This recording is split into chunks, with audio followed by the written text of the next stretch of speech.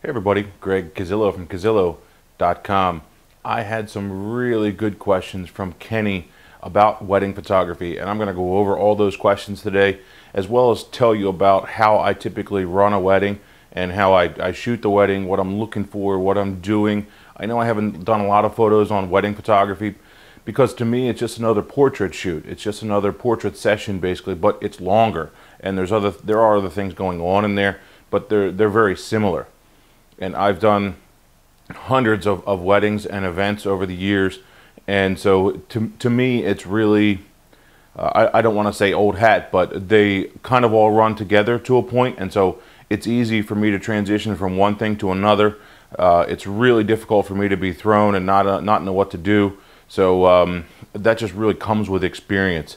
Your first couple of weddings or your first couple of events, it might be difficult for you to get that time in. But for most people, I actually recommend you start shooting with someone else that's already done some weddings. It seems like Kenny, in his questions here, is going to be the primary photographer and the only one. He's not going to have anybody else with him.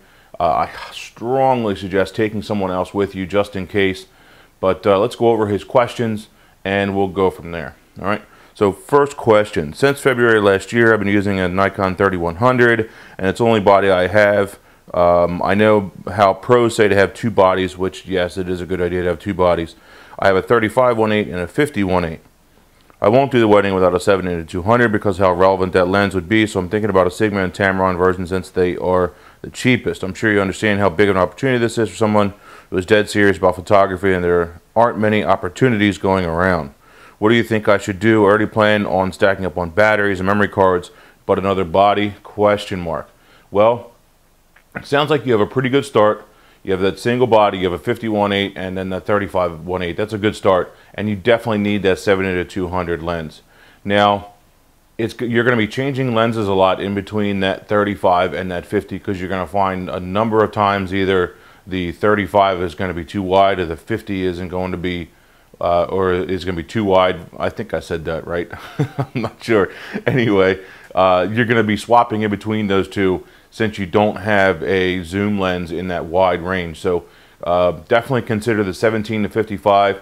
And you also mentioned about having two bodies. Yes, I always take both my bodies to every event, to every shoot that I do, but especially weddings.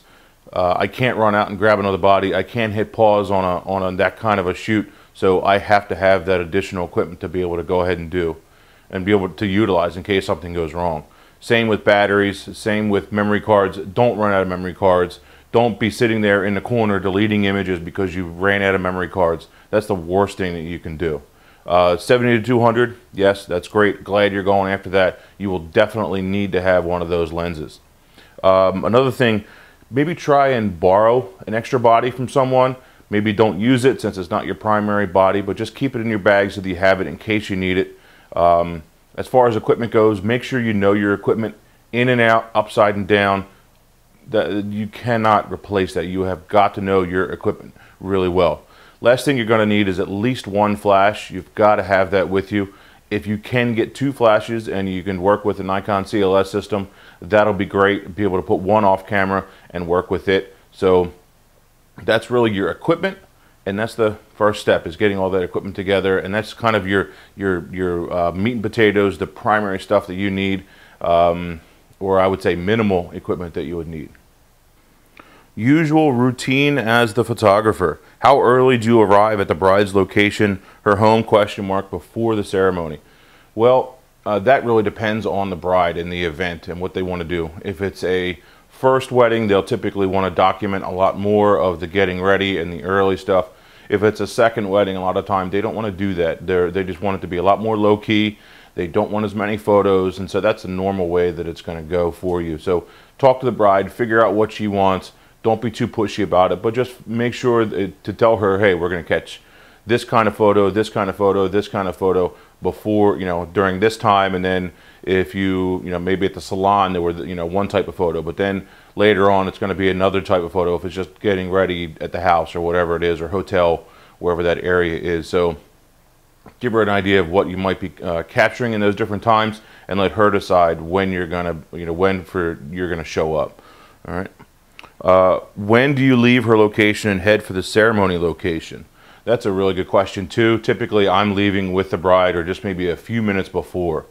Most of the time I have, at least as of late anyway, the schedule hasn't allowed me to photograph the guys before the wedding, and if I, or I'm sorry, before the ceremony. And if I do, I'm typically sending another photographer to go and do that, because I almost always shoot with 2 photographers at a time. So that's not something that you really need to worry about. The primary photographer just kind of rides with the bride and stays with the bride the whole day. So if you do have a second one, push them over to shoot the guys early if you have them. If not, don't worry about it. Just get the guys by themselves after the ceremony. When's the usual best time to take group shots and couple portraits? You will want to do those right after the wedding, right after the ceremony. That's the best time. You'll have, say, probably 10 or 15, maybe 20 people sticking around, a lot of family, and you'll want to do those types of images.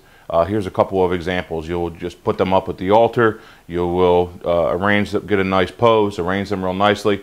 Really isn't a difficult thing. The main thing, as you'll notice, as to how they're standing, making sure you can see their entire head, and then turning their shoulders a little bit so that they kind of are stacked in a little bit. Those are the big things. And then, of course, with the bride and groom, you have the nice arm-in-arm pose with their front hands together, maybe the groom holding up underneath the flowers. Make sure you can't see the groom's right hand around the body. That's always a no-no, because it looks like there's a growth or something coming out back there. So that's pretty much it. It's a pretty simple thing to do. It's just a matter of paying attention and figure out the heights and that kind of thing. Different altars are going to look different also. Estimate of usual amount of photos at the end of the day, at the bride's home, ceremony, and reception. Well, I can't really give you individual numbers in any of those, but what I can say is make sure you don't overshoot. Just sitting there and spraying and praying is not the way to shoot a wedding. You've got to be paying attention to what you're shooting, being more selective to what you want to shoot. Ending up with 2,000 photos at the end of a wedding is not going to get you good stuff. You've got to really stop and pay attention to what you're doing. Do a better job at each individual photo. Make every single one count. At a normal wedding, I would say the 2 photographers would typically shoot around 1,000 images, maybe a little bit less, maybe around 850. And then we only deliver around 300, 350 maximum. I don't like delivering any more than that. It's just too many images. It's too much work for the bride to go through all of those photos. And it also costs you more money, especially if you're giving her a set of proofs. So it's just too much work. Also, if you spend more time editing all of those. So just don't do it. It's not worth the additional time. Do a better job with the photos you're taking instead of taking a ton of them. So definitely less than 1,000, especially if you're shooting yourself. If there's 2 of you, 1,200 maybe. If there's 1 photographer, you've got to stay under 1,000. Using a flash at weddings, yes, no, depends on the light. Yes, yes, yes, you definitely need to be using a flash at the wedding, but selectively. Great example, if you are outdoors on a nice day, you're probably just going to want to use the flash as a fill flash. The sun outside is going to be your main light, and then you're going to use the flash as a fill light, just to fill in some of those shadows in the face or the eyes or something like that, and that's it. So you're going to want to dial that down on a TTL setting, maybe 2 stops under, something like that. On the SB 800, 900, you can dial in the number of stops under. So that's what you'll want to do, maybe 2 stops under, and that should be just fine. There'll be just a little bit of fill flash. All right, so take a photo, shoot one, take a look at it, see what it looks like, then adjust from there. As far as the rest of the day is concerned, you'll definitely want to be using it, say, for indoor stuff. It may end up being your main light. As you probably will already know, I'm not a fan of the on-camera flash being the main light. I think it's too flat, it's boring, it removes all the shadows out of the face and out of the body, and it's not interesting light at all. If that's your only choice, then so be it, that's what you have to do. But I will definitely use the flash indoors, say during the reception, for grab shots, for dancing, for that kind of thing. At that point, I'm definitely using on-camera flash, just because using off-camera is a lot more difficult. and only in certain situations will I use that off-camera flash for, say, dancing or grab shots. Typically I would have another assistant following me around to do those types of images, and so that's kind of a better way to go. But hopefully that gives you an idea of what you're looking to do with your flash. How do you choose group shot location, and how much time do you spend on group shots? Well, typically there's a lot of factors actually that come into play there. Number one, it's the timing in between the ceremony and the reception. If you're going to an outdoor location in between the two, you want to be careful to make sure that you have enough time to go travel to that location, then travel to the reception area or the reception location, and actually spend 20-30 minutes at that, say, park or something along those lines. Now, immediately after the ceremony, a lot of times that depends on the church. If it's a Catholic church, they might have services directly after the wedding, so they might only give you 15 minutes. It really depends on the bride, and every single one of those is different. If there's a lot of people, a lot of different family groups that the bride wants, and make sure you get a list of all the photos that the bride wants. That is imperative. Do not do the wedding without that list. All right, you've got to have that list to make sure that you're staying on track and you don't miss anything. Then if something does go bad, you can always go back to her and say, hey, I'm really sorry, but this photo that you requested was not on the list. So, and then you have something to kind of fall back on. All right, so all depends on timing, the number of people.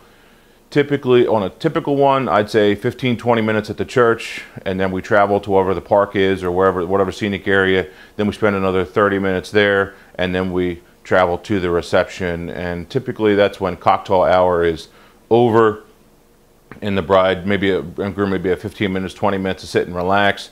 And then after that, they'll go right into the reception, be introduced, all that stuff. So the next question is on interaction. How much do you direct the bride and or groom while photographing them?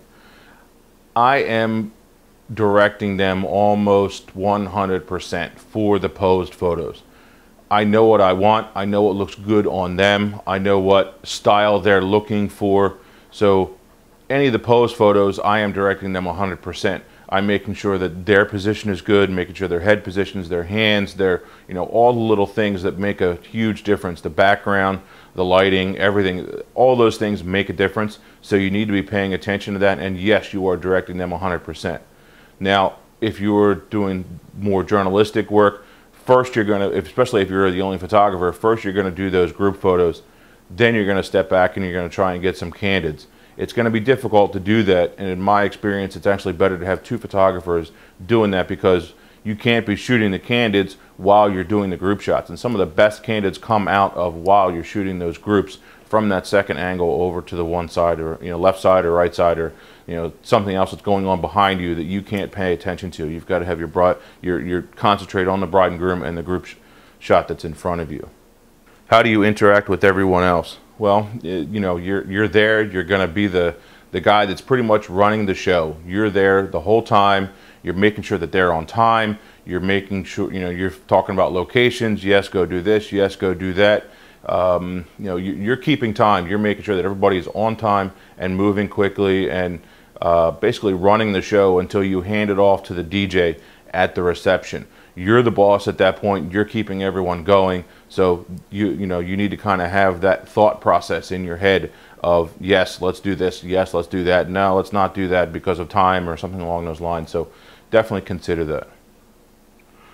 Last question. When is the best time to eat something? That's a great question. And this is something that I've done for years, which is have the bride put you on the guest list. All right. That's a real important thing, because a lot of locations, a lot of nicer reception places will just stick you in some back room somewhere or in the kitchen and feed you a hoagie, and that's not what you want. You want to be sat with everyone else in the reception area, fed a real meal, with salad and everything else, and that's what's going on. It's an accepted practice. I actually put that in my contract, my wedding photography contract, and I have for years. Because I've had that where you're put off to the side and people kind of forget about you, and it just makes it so much easier to make sure to say to them, hey, make sure I'm on the guest list. and see, you know, you can find a table or put me in one of the tables wherever it may be, and that's the best way to go. And just eat with everyone else. If it is a long day, say it's an 8-hour wedding or something like that, maybe bring some power bars or some water or whatever with you, leave it in your car, and then, you know, traveling in between, that's when you can grab, you know, that bite to eat or just a snack or something like that. So that's probably the best way to go with that. And again, experience talking, it's happened, and I've lost a lot of good photos because of it. So yeah, try that out. Final thoughts on weddings. They can be a great way to make a living, but they definitely take a long time to build up and to get good referrals and to get good sources of people to refer you. They are a lot of fun. I really enjoy them. I know a lot of photographers that absolutely hate them and would never shoot a wedding, but I've always enjoyed them. I've been doing them for a long time, and actually the way you're doing it is not my recommended way to go. I actually recommend that you start out shooting with another photographer, wedding photographer, as a second or a third shooter, and get some experience, see how things go, see how they run things, learn from their photos. That's going to be really the best way to do it, in my opinion. So you know, your route is definitely the harder route, the tougher route, and you're going to have a lot more issues and a lot more problems learning this, you know, trying to basically teach yourself and learn on your own. So I do wish you luck, Kenny, and anyone else that is thinking about doing this. It's a lot of work, but you can do it. One other thing to make sure that you have your ducks in a row on is your albums. Make sure you know what you're going to be giving. Find a good album manufacturer, find a good company that's going to give you your proofs and your prints and whatever else. Have all that stuff lined up beforehand so that you can hit the ground running and give those photos out and sell those photos.